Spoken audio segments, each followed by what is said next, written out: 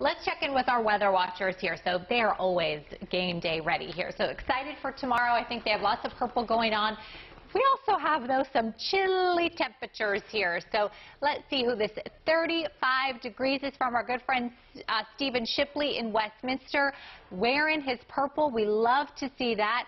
And speaking of the purple here, so Twyla, the purple pansies there. Those are pansies, right? I think they are. Barbara and Wade Case Camp in Bel Air sleeping in this morning. Good for you. I would love to be sleeping in as well.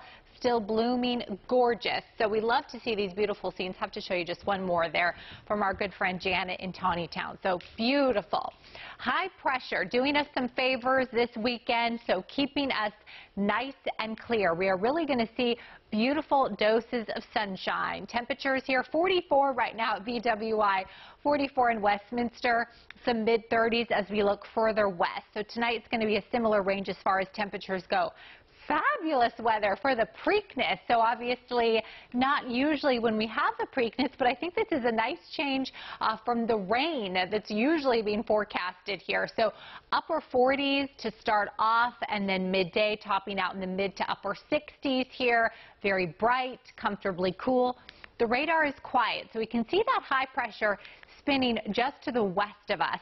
And as we time things out with the futurecast, you see, I just don't have a whole lot of action to show you here. So the biggest change over the weekend is that by Sunday, late in the day, though, I think late afternoon into the evening, we do see the clouds making a comeback. But we do get to enjoy a nice dose of sunshine before that.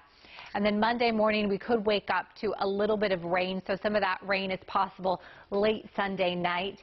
That's all the rain, though, that I have to tell you about in our 7-day forecast. So it's really sunshine.